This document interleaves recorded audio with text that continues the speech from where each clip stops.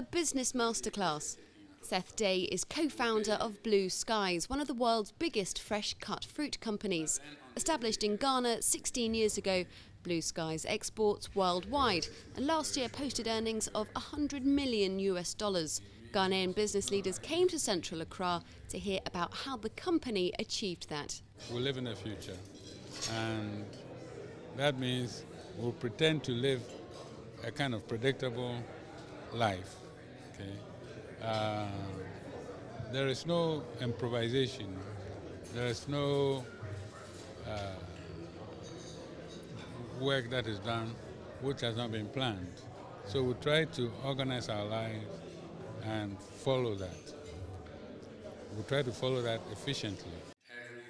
That efficiency means Blue Skies can be competitive at an international level. But according to the company's general manager, Ruth Ajay, home governments also have a crucial role to play. Most of the challenges that local companies are facing currently is the support from the government to be able to be viable.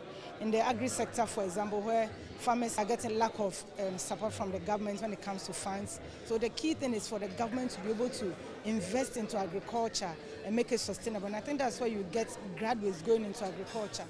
The Ghanaian government has said it doesn't want Ghana to be a nation of shopkeepers. It wants more Ghanaian businesses to grow, process and export natural resources. A meeting like this is a chance for CEOs to come together to discuss how to achieve that aim, as well as emulate the success that Blue Skies has had. I think the interesting thing that we face, not just in Ghana, but on the continent over, is how to create jobs. It's not necessarily government's role to do that. But the interesting view as well is to create 100,000 jobs, you potentially need to create 1,000 companies. And it's how we create these 1,000 companies that will challenge Africa as a whole. A year ago, the Ghanaian government came up with new laws to favour Ghanaian-owned businesses over foreign companies.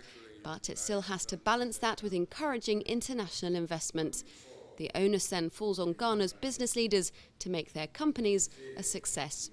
Katerina Vitozzi for CCTV in Accra, Ghana.